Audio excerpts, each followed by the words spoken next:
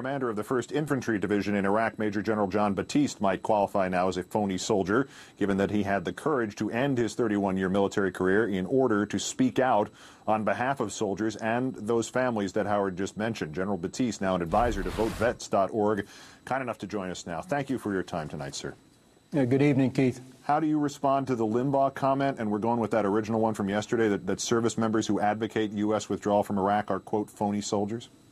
If a two-time combat veteran, First Gulf War, Operation Iraqi Freedom, one of the 2 U.S. brigade commanders in Bosnia during I-4, 12 months that began in December of 1995, 33-month commander of the 1st Infantry Division with duty in Kosovo, Turkey, and 13 months combat operations in Iraq, West Point graduate, son of a career infantry soldier, and son-in-law of a career Special Forces soldier. If that's the definition of a phony, I don't get it. You know, the fact is that more than 70% of this nation does not agree with the current strategy in Iraq, and I'm here to tell you that our Army and Marine Corps are a reflection of the society from which they came, and the same percentages exist there. General, if Mr. Limbaugh was trying to be genuine today when he claimed that he had been referring just to the one, actual phony soldier guy pretending to have been a soldier, did he not sort of dismiss any validity to that argument when he added more actual soldiers, including Congressman Murtha, the decorated Vietnam vet, to his list? Oh, absolutely. That's exactly what he did. And Congressman John Murtha joins a whole range of great elected officials, like Senator Chuck Hagel from Nebraska and Congressman Walter Jones from North Carolina, who understand that this nation right now does not have a focused regional or global strategy to defeat worldwide Islamic extremism, and they understand that this nation is not mobilized in any dimension to accomplish what we have to do.